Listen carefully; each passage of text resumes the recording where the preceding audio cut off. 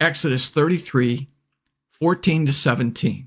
Then Moses said to him, "If your presence does not go with us, do not send us up from here. How will anyone know that you are pleased with me and your people unless you go with us? What else will distinguish me and your people from all the people on the face of the earth?" Moses' question then is our question now. What else will distinguish me and your people from all the other people on the face of the earth? What distinguishes you, a Christian, from all other people and all the other belief systems in the world? Only God's presence in you and on you.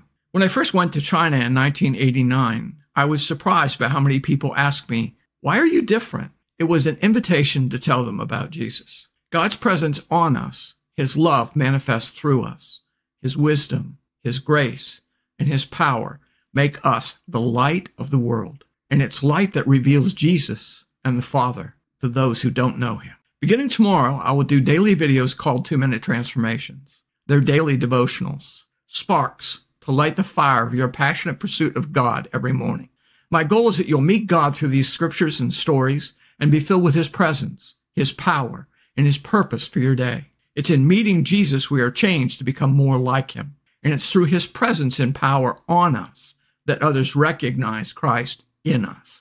Every morning, you'll have a 2-minute transformation waiting for you. Drink deeply. Let God fill you to overflowing. And as you do, you'll become a source of the water of life to those touched by your life. People will sense the presence of God on you, and they'll be drawn to you to receive what you have. Your mission, should you decide to accept it, is to get so filled with the presence, the love, and the power of the Holy Spirit every day that you splash everyone around you and leave a trail of Holy Spirit wherever you go. I pray that 2-Minute Transformations will have this effect in your life.